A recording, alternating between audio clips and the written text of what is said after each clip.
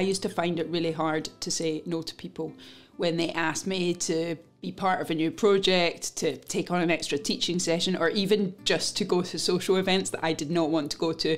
I could not bring myself to say no. And there's so many reasons for this. I want to keep people happy. I also have huge FOMO that saying no to this opportunity, I'm gonna miss something really cool. And also it's just really awkward to say no. So I didn't.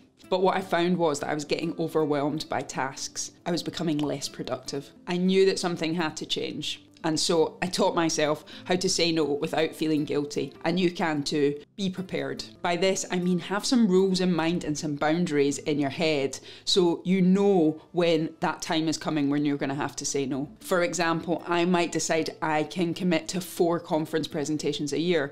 And once I've accepted these, I know that the next time an invitation comes in, I'm going to have to say no. This just means that you're more mentally ready when the time comes.